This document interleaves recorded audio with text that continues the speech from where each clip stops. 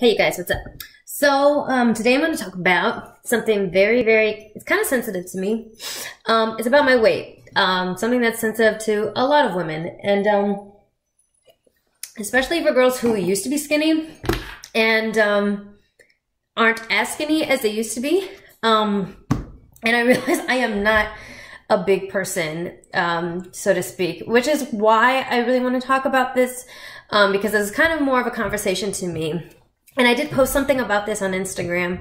I posted a picture of myself in a size small Fashion Nova dress that I got for my birthday. Love it, by the way.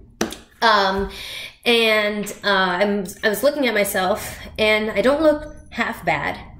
But yet I am stepping on the scale and realizing that I weigh the most that I've ever weighed in my entire life. Which is 143 pounds. I am 5'4", so that puts me at a BMI of 24.9, which is pretty much almost overweight. I believe overweight's considered to be 25, a BMI of 25. But yet, I still am able to fit into a size small Fashion Nova dress. I do have like a little pudge, like, I don't know, like, yeah, like this is like, this is the most like stuff I've had on my stomach.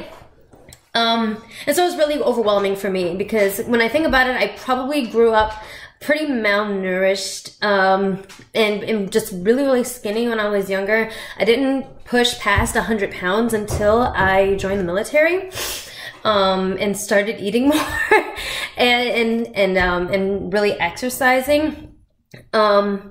But you know, there's just so many ways to measure your fitness, and they're constantly being pushed at women. If it's not the scale, then they say BMI is a more accurate way to go. But then we're coming out like, okay, BMI isn't necessarily the best way either.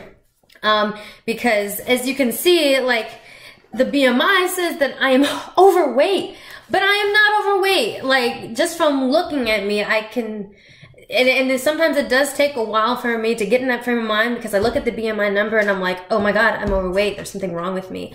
But honestly, I'm really not that bad. And if you think that I'm overweight, then feel free to say so in the comments. Like, I really don't care, because I don't think I'm going to believe you. So why am I making this video? Basically, there are very few ways to tell if a person is truly healthy, by just looking at them, by external values, by your BMI, by your weight. And then, you know, actually BMI varies, like the median number varies based on what race you are. So if you're Caucasian, you're more likely to have a lower norm BMI, and if you're, say, African American or Pacific Islander, you're more likely to have a higher BMI be the norm and be completely healthy. So do I want to lose weight? Yes, just a little. I probably would say more, I want to tone myself up. And I want to get stronger. And so I'm trying to make that my goal instead of just losing weight. I did just get my butt and thighs in, and I've been waiting for that for a long time. So I want to keep that. Yeah. So I'm making my fitness goals more about my strength, what I can physically do. Can I do 10 pull-ups? I would like to be able to do 10 pull-ups. Can I run a 6-minute mile? I would love to be able to run a 6-minute mile. Can I go across the monkey bars a few times? Like functional fitness like that. So yeah, don't look at the BMI. Don't pay attention to my puppy that's yelling at me right now.